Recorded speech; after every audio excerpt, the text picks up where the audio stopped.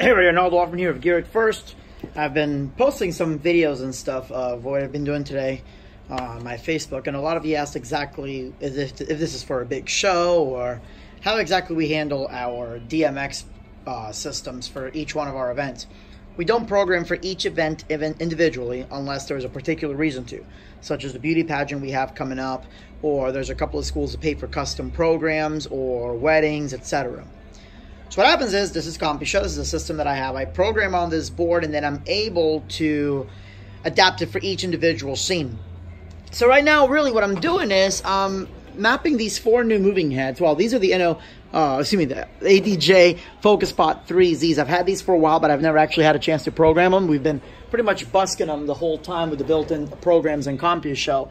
So now I'm just making sure that they match the same movements and colors as my InnoSpot Pros, as the regular InnoSpot LEDs, the color beams, scans. So all the lights, when you hit one of these buttons here, they'll go to a particular scene. So if I go here, for example, there's my slow blue sweep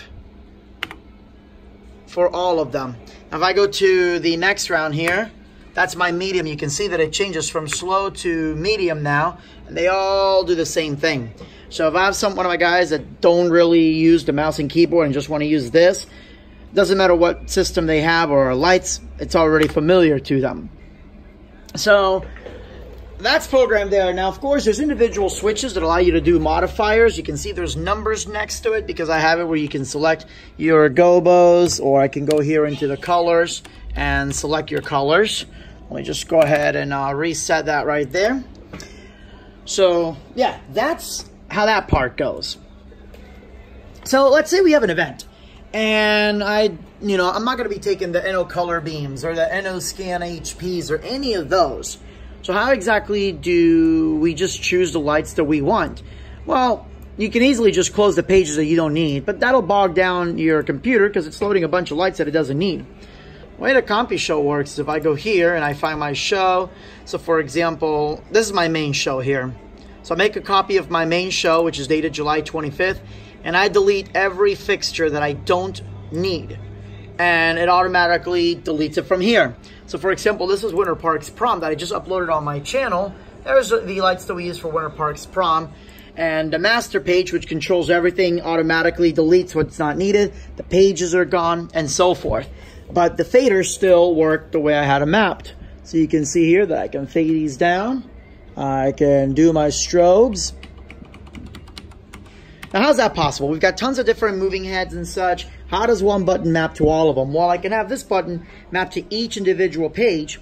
But on my master page, let's go here, which is the page that controls everything. There it is right there. On my master page, I got all these little hidden switches here. So there's there's the blackout button, there's the all white, there's the flash, etc. Really, what that does, let me actually put it on out of edit mode.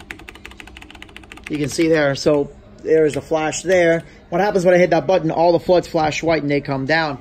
So it's almost like macro buttons. And it doesn't matter what fixtures I have in here. As soon as I delete them, it just takes them out of that macro or that switch automatically. Makes it a lot easier. So yeah, in a nutshell, that's how we work. Everything is all pre-programmed. Hundreds of different looks for each individual page right there, or each individual fixture. And then I just delete what I'm not using for each individual show, but everything works exactly the same. So hours of meticulous programming every time we add a new page. So yeah, that's essentially how we do our lighting programming.